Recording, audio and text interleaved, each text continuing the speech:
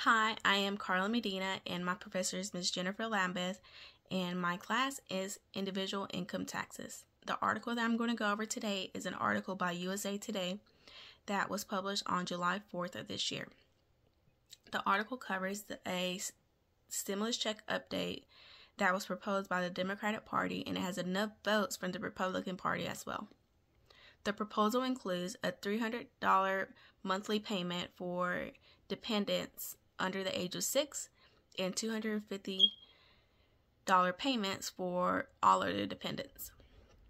Included in this proposal is that they will remove an earning requirements from the full credit, and also they just added a $2,000 baby bonus check, which is that families that have babies born this year, on the month that that baby was born, they will receive a $2,000 lump sum payment. So for instance, if a family has a baby that's going to be born in November, they will receive a $2,000 lump sum payment just for having that baby this year.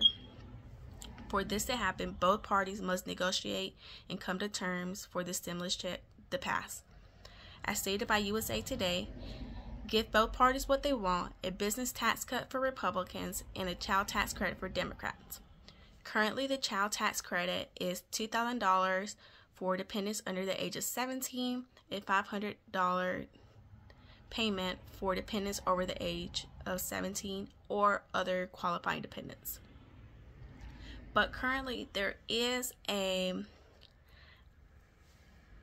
credit. The credit does start to phase out when the adjusted gross income reaches a certain limit. For instance, joint filers that have adjusted gross income, when they reach $400,000, it does start to phase out. The credit does start to phase out, and all other filers, the phase out periods when the adjusted gross income is $200,000. The phase out is $50 per $1,000. So with that being said, a joint filer that has one dependent and their adjusted gross income is $401,000, they will subtract $50 from the dependent. So $2,000 minus $50, and their tax credit would be $1,950.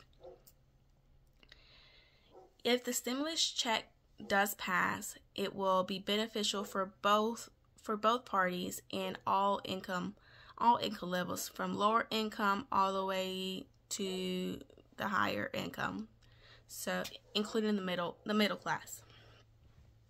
Because currently with inflation, it is being hard for all income levels.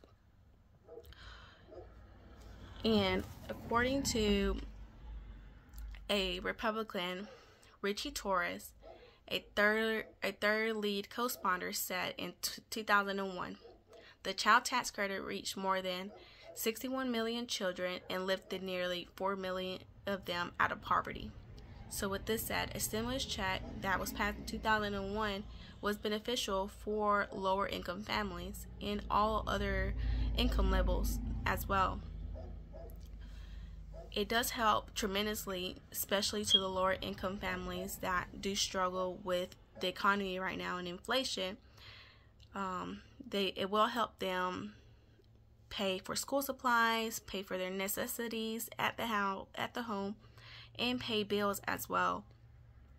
So in my personal preference is, I do think the stimulus check, if it is passed, it will be beneficial for all income levels. And there are some tweaks that should happen, but overall the stimulus check is a good tax credit for both, including business owners, families with businesses. But overall, I do believe the stimulus check proposal should be passed, and it will be great for all income levels. Thank you. Have a good day.